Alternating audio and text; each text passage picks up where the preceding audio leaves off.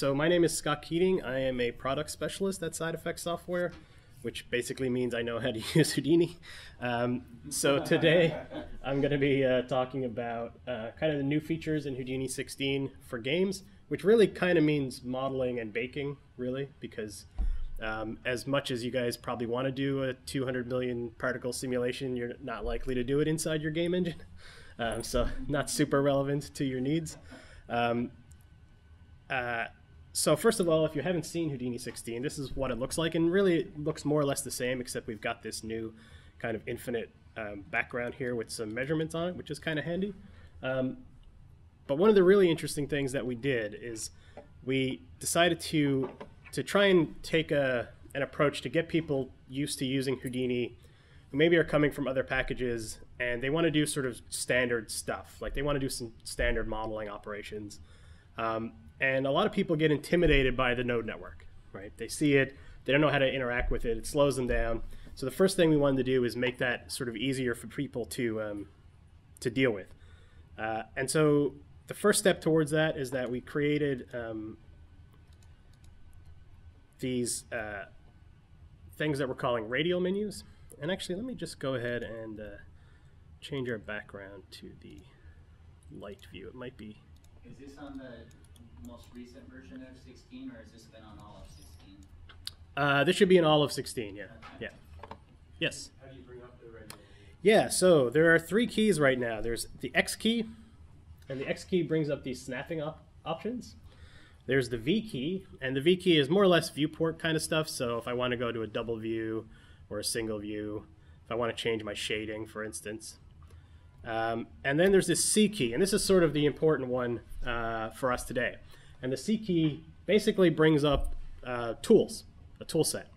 And so by default, if you just open up Houdini, you're going to get this sort of set of not actually all the tools in Houdini, but sort of a nice selection of places to get started. Things like, you know, oh, I want to create some test geometry, or I want to, you know, do some modeling using curves, things like that. And so this just gives you a quick way of getting to a bunch of tools without having to type the names of nodes, more or less. But tied into this and sort of the greater idea is that Houdini has a lot of nodes in it, like hundreds of nodes. And when you're starting out, it can be kind of a little tricky to even understand like what nodes do what and where do I look. And so we took an approach in Houdini 16 where we could say like, well, let's use this C key, this sort of custom key, to give you a place to start looking for nodes. So just as an example, at the top of the screen here, you'll see these 2 drop downs, and one is called build and one is called main. And build is what we call this workspace. It's what we call a desktop in Houdini. And so I can go to this build thing, and you'll see we've got a whole bunch of options now. There's terrain, there's games even, modeling, and when I switch to one of these, so let's say I go to the modeling desktop, you're going to see that it's going to, someone here has changed their default settings, so I'm just going to go ahead, go back to light here. All that's really happened is that it's changed my desktop a little bit, it's changed the layout a little bit, but the big change is that along the top of the screen, all of the shelf tools have changed. So we have just modeling tools up here now. So if I just go back to the build desktop, you'll see we've got characters, constraints, hair tools, all of our simulation tools. But if I go to the modeling desktop, now we have a much more stripped down version of the tool set, right? And this is just a good way to get you into the sort of like an onboarding of like, where do I start if I'm a modeler? And not only that, this second drop down here, which is for radial menus, that also changed. So you see it went from, if I go back to build, oh, it should go back to main is the default. But when I go to modeling, it switches to modeling. And so now if I hold the C key, instead of that radial menu that had like all of those options, which had like effects and character and crowds and all kinds of stuff, now it just has modeling tools on it. So you can see create now has your standard sort of polygon options. Edges have a bunch of edge operations. And so this again gives you a real fast way of getting to tools so you can work kind of in the viewport. And you can actually just select these as well. So if I want to go to just poly modeling, for instance, you can see now you have an even more stripped down version of just like your typical box modeling type operations, some transforms and so on. And so the idea is to let you work sort of more quickly and more in the viewport so that people who are coming from other packages are a little bit more comfortable working in Houdini. Because a lot of times you see that network, you don't know what it is, it's unusual to you, and you want to be able to work sort of straight ahead. So let's take a look at some of the tools that are in Houdini 16. And I'll just use it in the viewport here for the moment, and then we'll get into some of the more complicated stuff just to give you an idea of how this stuff can really help you. So I'm actually going to go back to our modeling desktop. So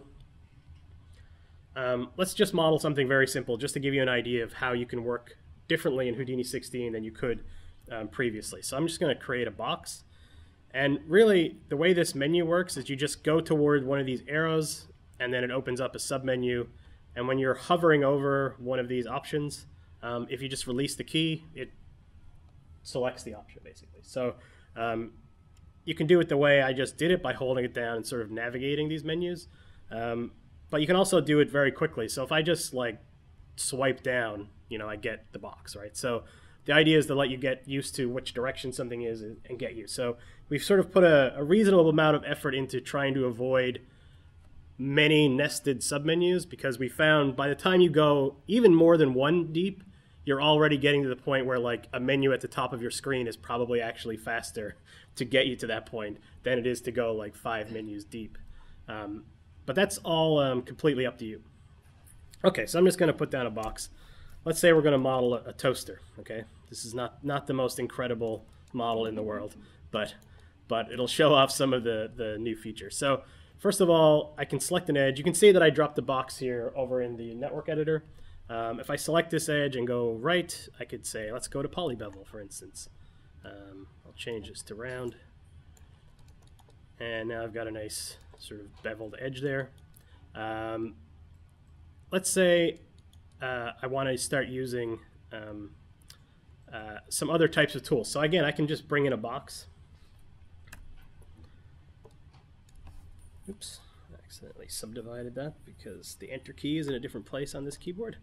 And I want to cut out some slots into our toaster here. So one of the new features in Houdini 16 that's really, really good is our new Boolean tool. So if you'd ever used the Boolean tools in Houdini previously, Houdini 15, 15.5, it was something called the cookie sop, and it was fine. It did okay work. But in Houdini 16, we completely rewrote the Boolean sop to really make it an extremely powerful tool for not just modeling, but for effects as well. So I'm going to show you some simple Booleans here to begin with, and then just give you an idea of where we can take that kind of in the future. So I'm going to cut a hole here in the top of our toaster, but before I do that, I need 2. So I'm going to go to our modify here, grab a duplicate, and just drag it over. So I've got 2 slots.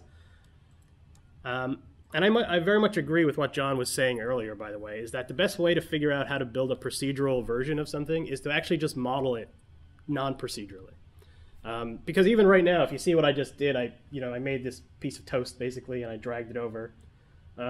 You can immediately start thinking of relationships, right? Well, the toaster slot is maybe like 2/3 the width of the whole toaster, right? So you could tie how far apart the slices are to how wide your initial box is, for instance, right? And you can try and plan all that stuff up front, but it's actually much easier to just model something and then just start making notices, because that's what artists actually do, right? You see proportions, you see the relationships between objects, and that's really all procedural modeling is. But anyway, let's go back to what I was saying. So I've got these 2 pieces of toast here. And I want to, actually want to do it the other way around. I've got my toaster, and I want to go ahead and cut out the toast from the toaster, essentially. So I'm going to go to my tool here, go to subtract, grab the objects I want to cut out, hit enter, not plus, because the plus key is in a different position. Let me turn off. I think I actually turned on subdivision, which I don't want to do. Let's try that again without hitting the plus key. Go to Boolean, subtract. Select both of these guys. And that's the enter key. Don't know what that is. All right. Nothing magical here, right? It cut it out. I think most of you would probably expect that that should work. But the key is really that while I'm doing this, you see that we've built this branching network now, and I didn't have to go into the network pane to do that. And you totally could. But again, we want to get away from forcing you to do that kind of stuff in Houdini if we can help it. So let's go ahead and add another box. And this time I'll tab box, because why not? Let's cut a little piece out of the back of this toaster here, because there's like a slot usually back there for doing where the handle is. Again, just grab these two edges. I'm going to go ahead and do a poly bevel on those to make it round. Oops.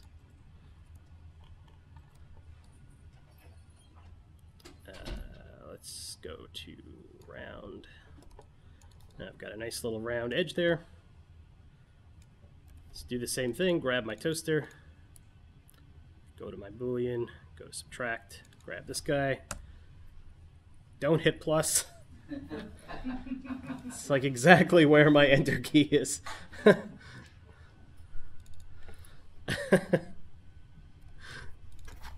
Do that one more time. Subtract. Don't hit plus this time. That's the enter key. Okay, fine. We've got something that's not so bad here. And so these are just typical kinds of Booleans. I'm just doing a subtract in this case. But we also have a new kind of thing that's, I mean, you can kind of call it a Boolean, but it's sort of its own thing. I'm going to put down another box here. That's the plus key. I'm just going to drag this out. So let's say I want to put sort of a base on the bottom of our toaster here. So it sits on a piece of plastic or something. We also have a way we can do something that's not quite a Boolean. We're calling it a shatter. And essentially what a shatter does is uses one object as a cutting object for another object, much like a Boolean does. But rather than remove a chunk or add a chunk, it actually just keeps both pieces together. So in this case, I am going to use the Boolean node down here. I'm going to put it into the network editor just so I can kind of show you how this works. So if I change our operation here to shatter, you're not really going to see any difference here necessarily because it's just made two pieces.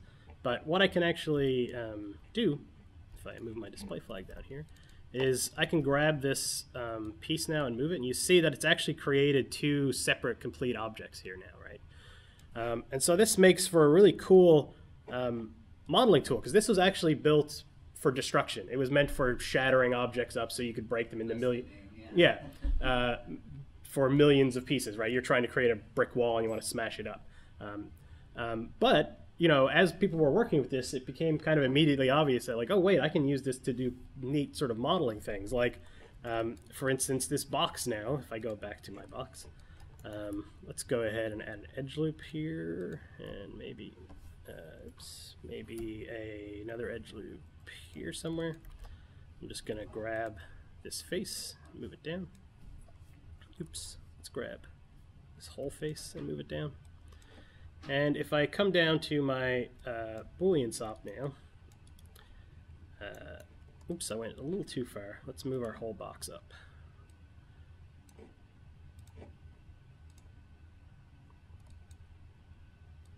There we go.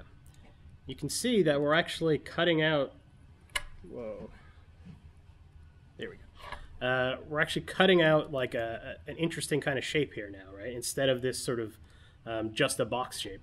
And in fact, I could take it even further, and maybe I would just like bevel just these two guys just to make a kind of a little bit of a rounded edge there. And let's increase the number of these guys. Maybe push this down a bit. There we go. So now you can see I've got this nice clean cut through here. These are now two completely separate objects. And so really the idea is to try and give you access to tools, because one of the powerful things about Houdini is that we don't make tools for one purpose. We want everything to be able to interact with each other, right? So this is not just a tool for destruction, it's also a modeling tool. This viewport is not just for modeling, it's for all kinds of things. And in this case, let's go ahead and add a polybevel to the end of this whole sequence here. And polybevel, oops. Polybevel is kind of a cool tool because obviously you could just go and select edges like you've been seeing me doing. But I can also just polybevel this entire object, right? So let's go ahead and do that. But if I do that, I'm going to get bevels in places where I don't want them. So you can see like this curve here, which I just want to be a nice smooth curve, is getting a polybevel because I just said polybevel this entire object, right? So again, while we're trying to cater more to people who are more traditional modelers, people who are just coming from other packages and they want to just grab edges and move them around, Houdini is never going to abandon its proceduralness, right? And so all of our tools, even though we're making the interface friendly to a modeler, they're always going to have this completely procedural back end. So in this case, the polybevel, I could go in and try and select all the edges that I want to bevel, but I could also use some of these procedural tools to say, you know what, ignore flat faces. So as I increase this flatness angle, what you're going to see, once I get to a certain point here, is that some of those polybevels start disappearing, right? It's not even bothering to do them anymore. And that's because we're just saying, well, if the angle between your edges is less than a certain degree, just skip it. Don't do it, right? And so now you can see that I get a nice bevel all the way around on all the edges that I would want without having to go and select all those edges, without having to finding the edges that I want. And so now we've actually built, I mean, this is a pretty amazing toaster, I think, if you really take a look at it. It's pretty awesome. But we've also built sort of a very simple procedural system. So as I was working, you saw me, I was just selecting edges and I was kind of doing things. But in theory, like, this is still a procedural network. You can modify things upstream. I can go up to this box. And I can change, you know, the length of it. You can see I even get kind of a neat new little edge here that I wouldn't have before by doing that. I could change the height of it, you know. So there are options here that are procedural that you can discover after you've done your typical modeling session, right? You don't have to plan these things all out in advance. I could even go up to this box, for instance. You know, this is the one that we use to cut out the toaster holes. And let's go ahead and add a bevel to these guys. And if I come back down to the bottom of my plane now, I've got a nice beveled edge on the inside of my toaster here, right? So really the idea with Houdini moving forward is, again, definitely to try and make Houdini a little more accessible to people who are just learning Houdini so they can work kind of the way they're familiar with, but to never remove that proceduralism, right? Because you can immediately start finding awesome ways to work in a traditional manner, but still have access to all these procedural tools, like change the size of these slots, things that would be annoying to go back and fix in a traditional sense, right? You'd have to delete all those faces, delete the interior, redo your bevel, redo your Boolean. And so just don't bother. Like, let the tool sort of work in a more intelligent fashion for you. And again, this is clearly not, you know, I mean, this is not the most incredible, complicated model in the world. But the reality is anybody who is a modeler knows that really all modeling is working in small, isolated pieces that are actually quite simple, and then just building things up over time. So let's take a look at now, you know, something a little more complicated than this. I wanted to show you this kind of in real time, walk through the building of this network, just to show you how you can use the new radial menus and desktops to get access to this stuff. But let's take a look at like a slightly more complicated concept here so that you can get an idea of where this can go. That would be kind of interesting from a game's point of view. So I'm just going to open up a file, and we're just going to sort of walk through this file, because it would definitely take me too long to build it all the way from scratch. But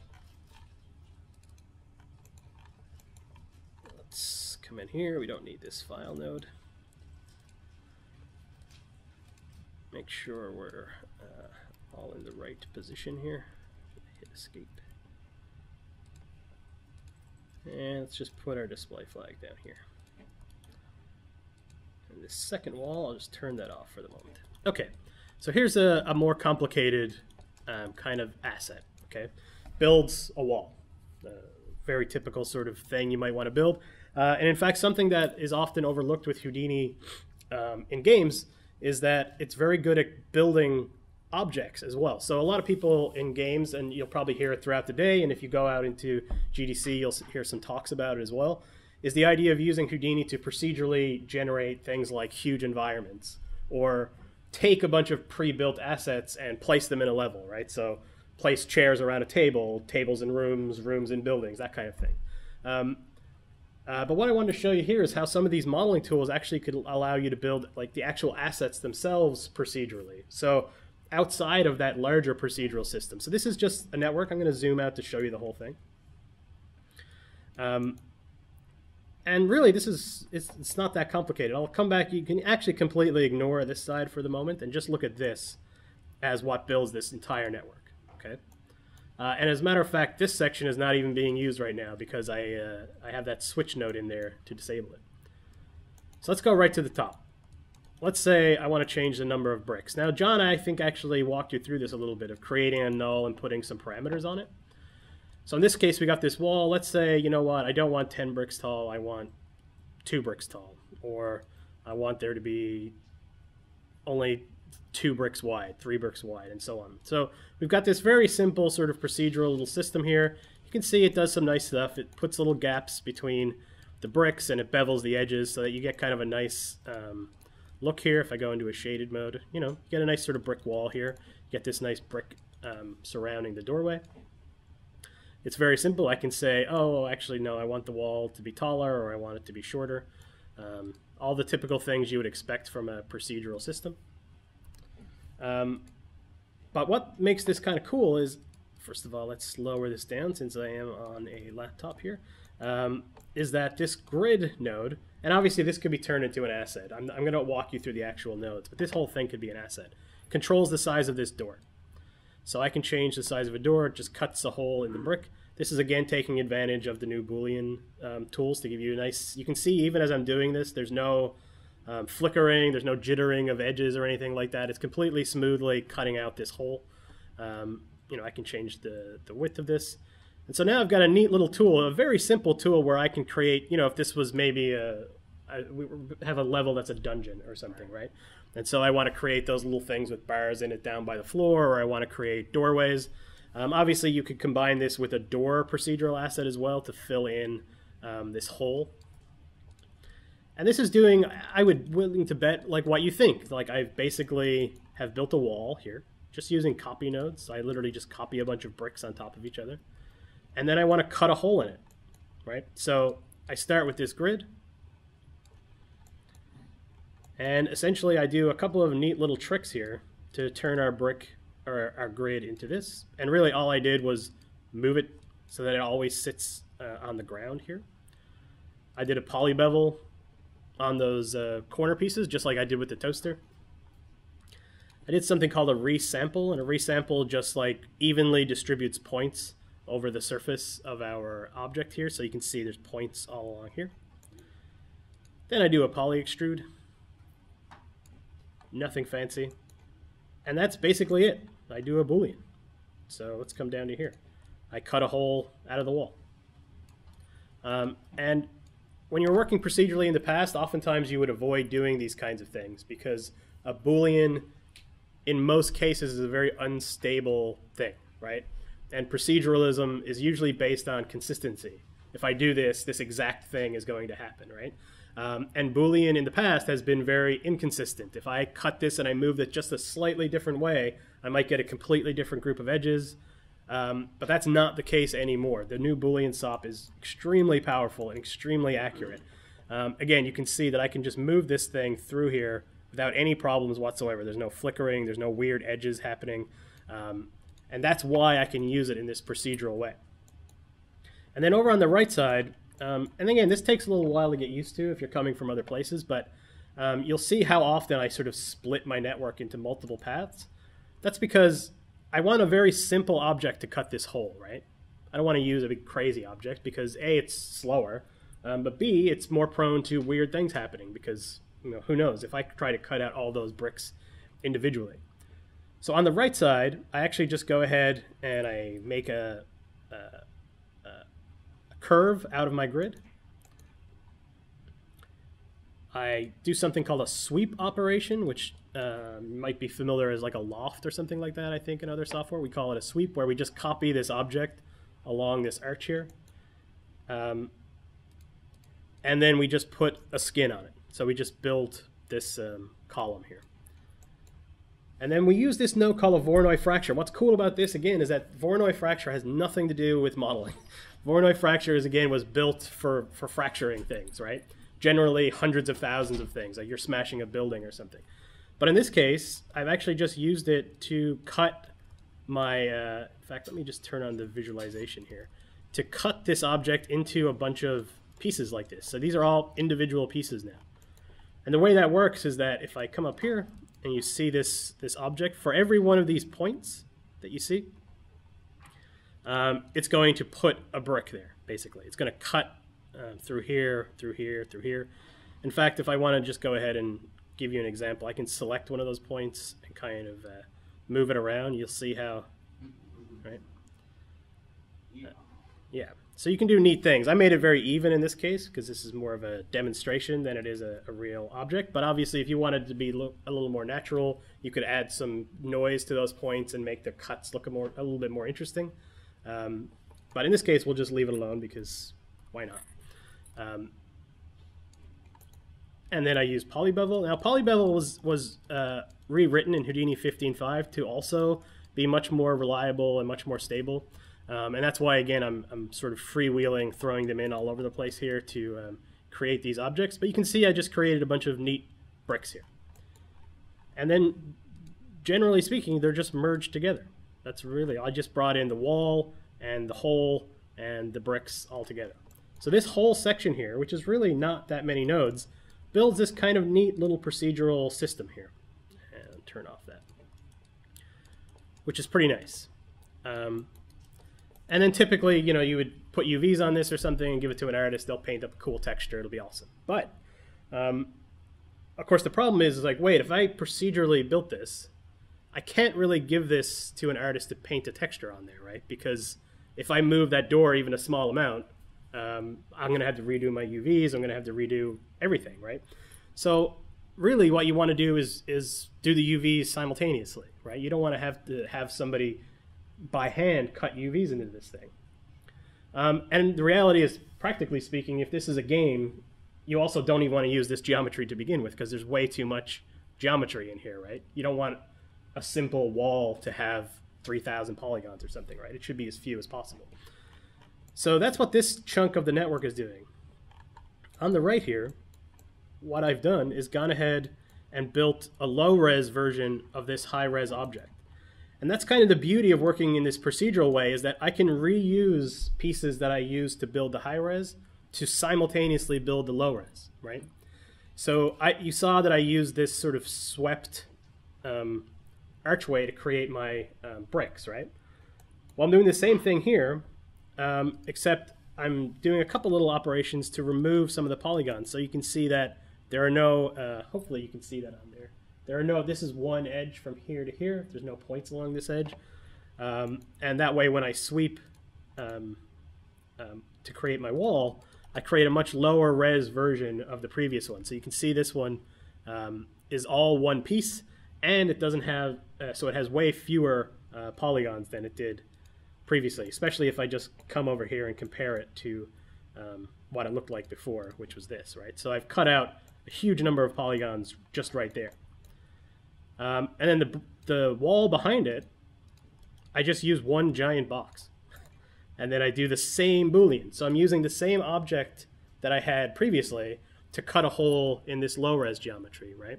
You just copy the node and... Yeah, it's literally this wire that you see coming here just goes all the way back over to the exact same node. Yeah. So I'm just literally branching apart, almost splitting into, you know, high-res on the left, low-res on the right.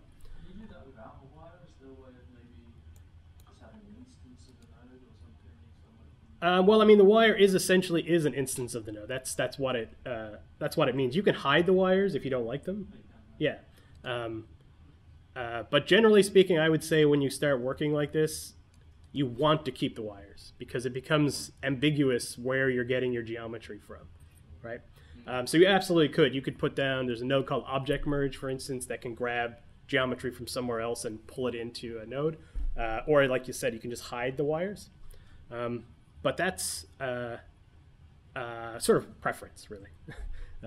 But I generally like to keep the wires visible because it makes it very explicit how the data is flowing through my network, especially if you imagine giving this to somebody else.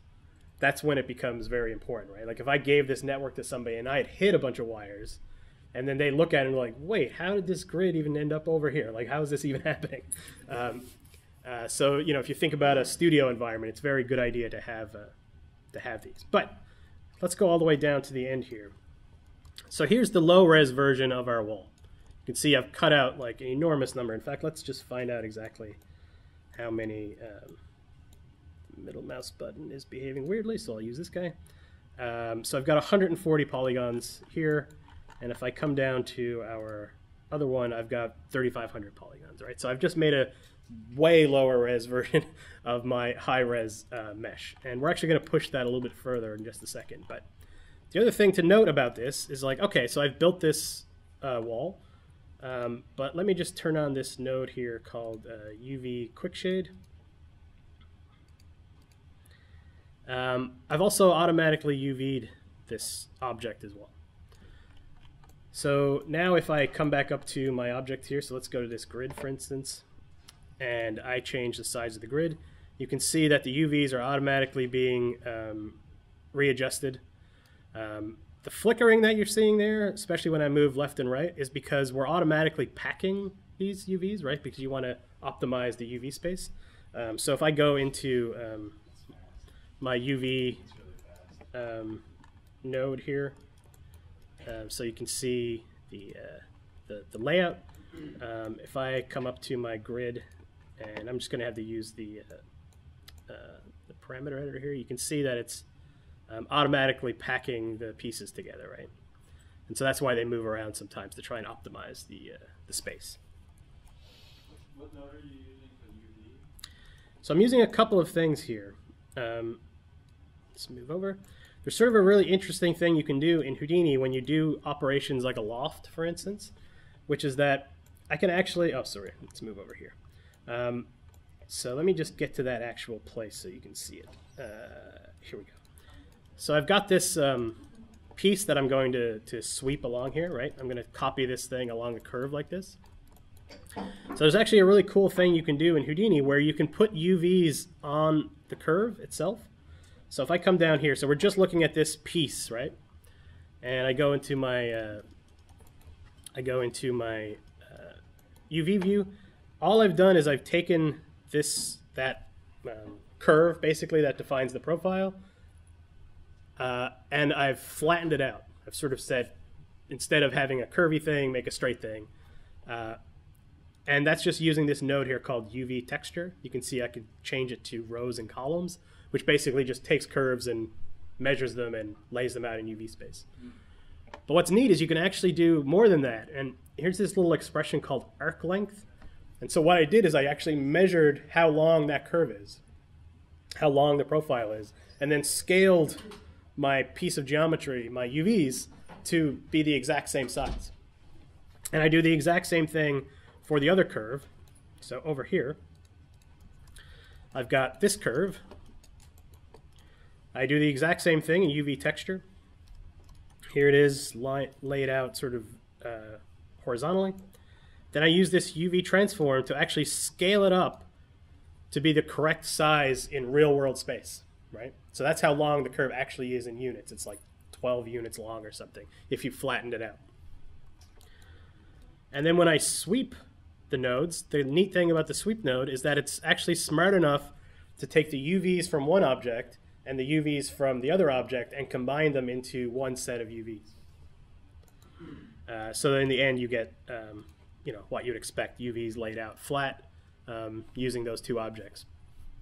And so there's lots of ways to procedurally generate UVs. We're actually looking in the future to making a whole suite of new tools for this as well.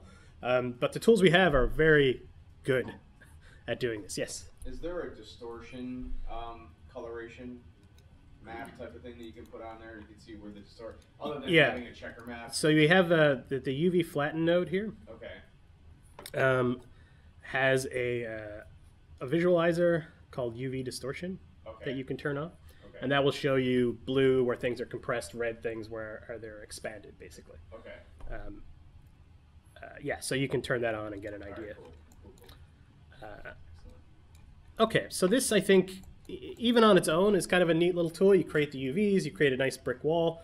You could bake now because you have a low-res mesh and a high-res mesh, so you could bake that out to a texture map. And now you don't need an artist to paint a texture every time. You can generate the texture. You could take it into Substance if you're a Substance user and do procedural texturing. Or you could take it into Cops, which I'm not sure if John showed you, but that's our compositor that's inside of Houdini, and do sort of procedural texturing in there as well. So you could have a whole asset that does everything from build the high-res geometry, the low-res geometry, UV it, and export the materials sort of all in one pass, basically, which is really nice when you're talking about iterating maybe 20 of these, 30, 100 of these. So I think this, in general, would be kind of a useful tool. But let's take it a little bit further now, again, just to show you how good the new Boolean SOP is to do something that really would have been ridiculous to even attempt to do in older versions of Houdini and our Boolean. So let's take a look at our brick wall here. It's pretty decent. It looks okay. You know, it's very uniform, you know, not very sort of natural looking. So let's take a look at how we can make this into something much cooler looking. So I'm not going to go in. You see these orange shells around these nodes? So this is something called a for each loop, okay? I don't think I really have time to go into exactly what all that means, but imagine being able to run a piece of a network over and over and over again on individual things in your network. So in this case, we have all these bricks, right? And I want to do something to every brick, one at a time. And that's what a for each network allows you to do, is say, I want to do this group of nodes, so this group of operations here, I want to do that over and over and over and over again on something, okay? So again, I'm not going to go into exactly what all that means because it's not really relevant to this example. I think there's a...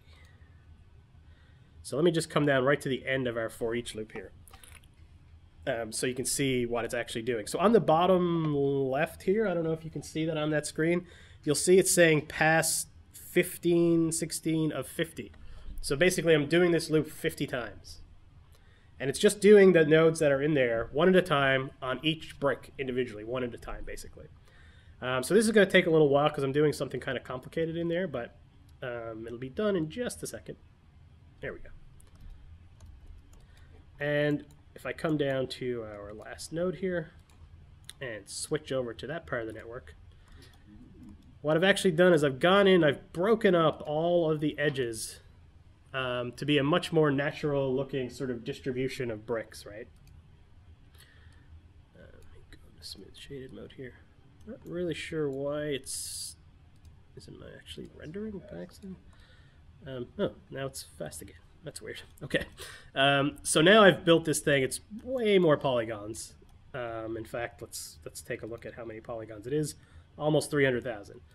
So this definitely could not be used in a game unless you made a game about a single wall. But you can see now that like how we've taken this pretty generic looking thing and turned it into something way more interesting. Again, without having to bring this into ZBrush or something, which is the typical thing. You could do pieces of this in something like Substance Designer, but it would be a two-dimensional object, right? It wouldn't be a fully three-dimensional object. So this sort of allows you to take those procedural concepts and apply them in 3D, right? Which is sort of the beauty of Houdini. So let me just very quickly sort of walk you through what actually happened here and why this uses the Boolean SOP, because it's pretty cool. Okay, so I'm going to look at just a single brick now. So the interesting thing about these loops is when you're inside of it, it just shows you one pass, right? So that makes it really easy to debug it, right? You can just go in and see, like, how does this behave on a single thing, rather than waiting every time for the whole thing. But essentially, here's what we do. We take this brick, a single brick. We're going to use something called VDB from polygons. And if you don't know anything about VDB and what that is, it's a volume. Basically creates a volumetric version of an object. So something that's not geometry anymore, it's essentially voxels, okay? So it's It's a voxel object. And the reason we're going to do that is that it's really hard to distort geometry too much, right? Because you get weird intersections, things do weird things because geometry is points and there's a limitation to what you can do with it. The beauty of a volume is that you can just cut holes in it, tear chunks out. Volume doesn't care because it's just voxel information. So all I did was I take this very simple volume here. I'm going to do something called a VDB reshape, and all that literally did was just sort of expand it a little bit. It just like grew it outwards. Very small amount. Then I've just went straight back into geometry. And so all I did was smooth it out, expand it a little bit, and turn it back into geometry. Now this is kind of useless in general, but we're going to do a couple more operations. I'm going to smooth it. So now I've made a really smooth version of our brick. And then I'm going to use this node called mountain. Okay, and mountain just basically adds some procedural noise over the surface of your object. But obviously this doesn't really look like a brick, right? We've lost its brickiness. Its essential brickiness has been lost. Now we have this weird deformed shape. So what we want to do is keep our brick and our interesting deformed shape, but just on the edges. So if I come back up here now and turn on my transform node so you can see how they overlap, if you look carefully, this section, the distance between the blobby part and our brick is basically where the wear should occur, right? Inside here. So we don't want any of this stuff. All we want to keep is what's inside the box, right? We don't want to keep anything that's outside our original brick. And amazingly, the Boolean node, even with this crazy geometry set to intersection, can completely, perfectly do that intersection. So let me actually just turn off A and B and turn off this guy. So it's perfectly cut all of those polygons exactly to the ones that are inside our object and only inside our object. And so now we've worn away the edges of the bricks. We've put some nice procedural noise on there. Obviously, you know, in a real case, you would probably want to take this further, do a more interesting noise. But as a proof of concept, you can see like how nice it is that I can take that one procedure now and just say, okay, now just do that on everything in my scene, one at a time, until you get something like this, which is really awesome. And then the final thing I just want to point out before I wrap up here is, again, how we can take that whole thing. Oh, sorry, yeah, there's a question. Like similar to like a ZBrush workflow, can you export like a normal map or dot map from that high res? Absolutely, yeah. So what I've done here is I've created this node called low res wall, and this is just going and getting that chunk of network. So this part where it says low res, I'm just grabbing that. So now I have two objects kind of overlapping here, right? I've got my low res wall and my high res wall. So here's my high res, here's my low res with UVs on it. And I can now jump over to something called out. If you're not familiar with that, that's where we do our rendering in Houdini. I've got this node called bake texture. Just so this happens really quickly, I'll go to 512 by 512. And this bake texture node is completely redone in Houdini 16. We've made it far more friendly for people to use who are used to other packages. Just pick the things you want to export. So let me just turn off a couple here. I'll just do tangent space normals and maybe occlusion. So what this is going to do in Houdini 16 is it's going to extract each of these to its own target file if you want. You can actually change what that is. Here's the extract format by turning on this extract image planes, or if you're using other things like maybe you prefer EXRs for whatever reason, export the whole thing as a layered EXR rather than multiple files. That's really up to you. But the point is that this thing is completely redone. Everything now is designed to match exactly what a game engine expects as input. Okay, so Michelson tangent space, if that's something that's important to you, if you're going to Unreal or something like that. All these should work. You should be able to plug all these exports directly into Designer, something like that, if that's what you want to do. And as I said, if you want to use cops instead, go nuts. But let's just take a look here what we can do. So I'm going to, right now we have just called UV to surface, which is the typical, you have a low-res UV'd object and then a crazy high-res object with no UVs. You want to project the detail from the high to the low. And we can now do that. So let's go ahead And all this should be fine. I'll just do a render to mplay here so you can see what it looks like. It's also baking in all the lighting information as well, if you should want that. So here's our lit stuff. Here's our occlusion pass. Here's our tangent space normal pass, which seems a bit weird actually. It's all blue for some reason.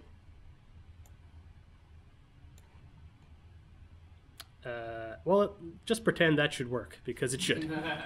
Not sure why it all came out blue like that, but we'll just pretend that it's incredible. It's the best normal map you've ever seen in your life.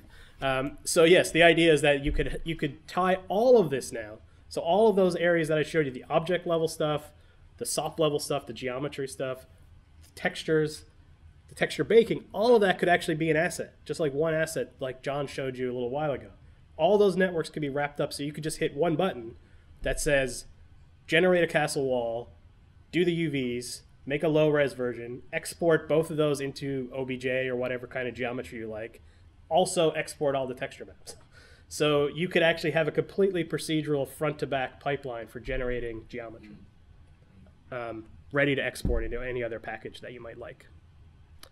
So that's a lot of information. I know, like, if you're semi-new to Houdini, a lot of that is probably just like shot over your head, but nevertheless, I think it gives you a good idea of the potential that's there for games for creating assets and then distributing into your pipeline. So I think I'm just about out of time here. Are there any questions at all? I lost it. I had one and I lost it. Let's pretend I answered it as well. It was really good. It was a great answer.